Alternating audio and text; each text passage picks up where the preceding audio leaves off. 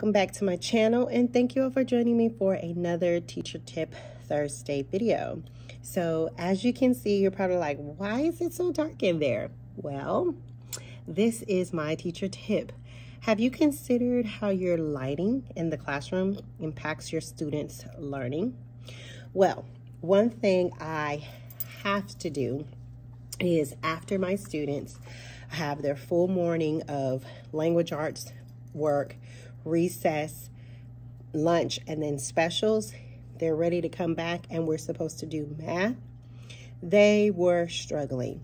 So one thing that I found that has greatly helped my students to focus in on their math work is by changing the lighting in my classroom.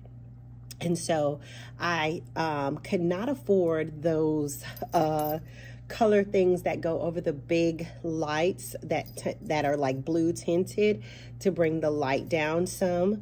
So I did what I could afford. I have some lamps, and I'm going to do a quick tour around my classroom in just a moment.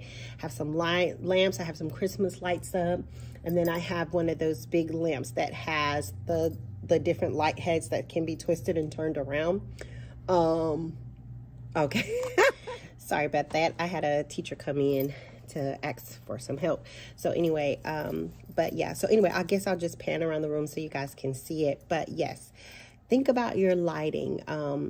This lighting definitely helps calm the kids down, and they're ready and they're very focused on their work. It does not bother them. They don't complain saying they can't see. It is just enough light for them to be able to stay on task and do their work.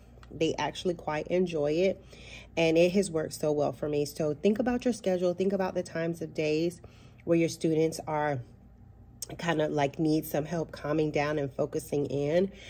This can work for any grade level, upper grades, lower grades, whatever. Think about your lighting. So I'm going to show you my room real quick. So here at my desk, I have some lighting. I have some lighting there along the board. I have that light that comes in from the back there.